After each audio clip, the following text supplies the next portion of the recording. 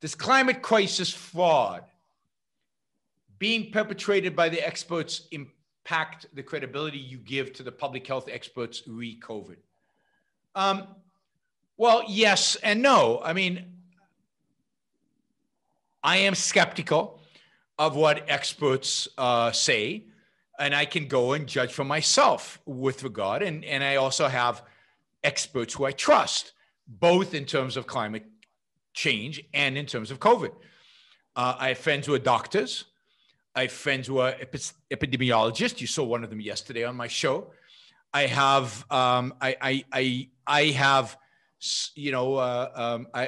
father was a doctor. I have some knowledge, minimal. I wouldn't use it, but at least I know what they're talking about when they talk about biology. You can also, I know statistics. We've talked about that. I've looked at the climate crisis data. I've looked at it. It's not that I don't believe the scientists. I don't believe the experts. Some of them are right and some of them are wrong. Some of them are doing it purposefully, fraud. Some of them are doing it innocently. They're just mistaken. They're wrong. And then I look at COVID. I look at the experts who tell me, I don't know, that it's made up, that it's not true, or that it's bogus, or the numbers are wrong, or whatever. And I analyze what they say, and I analyze what they say, for example, based on my knowledge of statistics. So if somebody, I watched this video of this German epidemiologist that's touted as this genius and great epidemiologist, one of the greatest in the world, and so on. And he's skeptical about a lot of stuff about COVID, and then he gets to an explanation about false positives. And I do the math, and he's wrong. Now, false positives are a pretty basic statistical issue that any world-class epidemiologist shouldn't get wrong. It shouldn't take your Ron Brook finance guy to identify that you're wrong on your false positives. It takes a little, you can draw it on a page and you can see it. So now I say, ooh, if he's wrong in this, maybe he's wrong in all the other stuff. And then I hear from other people who I know that he's wrong in the other stuff. Okay. But when I hear somebody like Amish Adalja, and everything he said about this coronavirus has come true, I haven't caught him in anything wrong. The numbers match up to what he predicts. I look at Taiwan, I look at South Korea, I look at Vietnam, I look at China, I look at the United States. Okay, I can understand what's going on. Some of it we just don't know, just like with climate change, we don't know. Some of it, stuff with COVID, we don't know. But the fact is that when I look at the evidence from the experts on climate change and the experts, first of all, what do the experts actually say on climate change? That's an interesting question too, because what you're fed is a lot of propaganda. Do the experts actually say that climate change is going to cause catastrophic loss in the next 50 years? No. I mean, might be a few experts here and there, loonies, like the loonies who claim there's no COVID.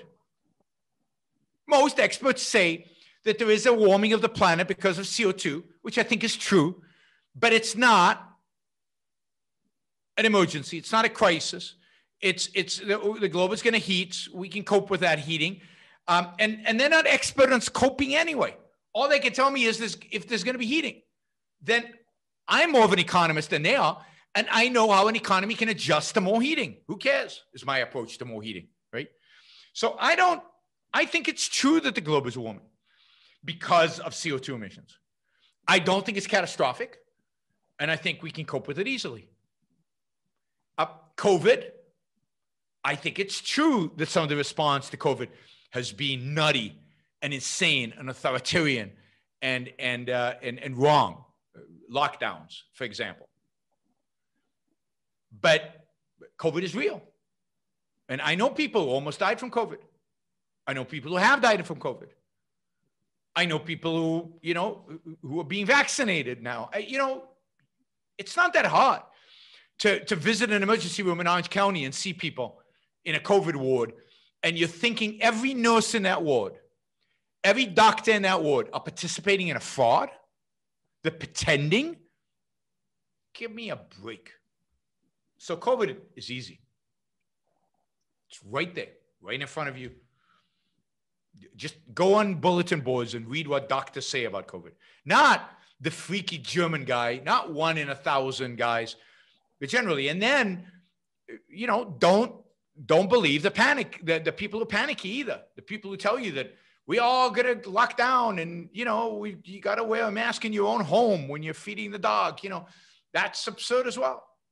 So you got to find the right balance, what's logical, and obviously lockdowns are not working, and lockdowns are a violation of individual rights. So take that into account.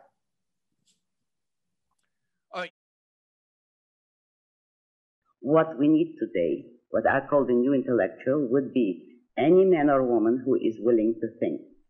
Meaning, any man or woman who knows that man's life must be guided by reason, by the intellect, not by feelings, wishes, whims, or mystic revelations.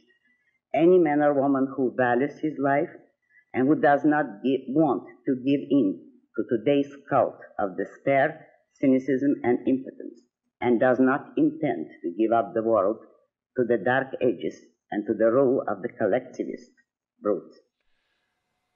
All right, before we go on, reminder, please like the show. We've got 163 live listeners right now, 30 likes. That should be at least 100. I figure at least 100 of you actually like the show. Maybe there are like 60 of the Matthews out there who hate it, but at least the people who are liking it, I want to see a thumbs up. There you go. Start liking it. I want to see that go to 100. All it takes is a click of a thing, whether you're looking at this. And the likes matter. It's not an issue of my ego. It's an issue of the algorithm. The more you like something, the more the algorithm likes it. So, and if you don't like the show, give it a thumbs down. Let's see your actual views being reflected in the likes. But if you like it, don't just sit there. Help get the show promoted. Of course, you should also share.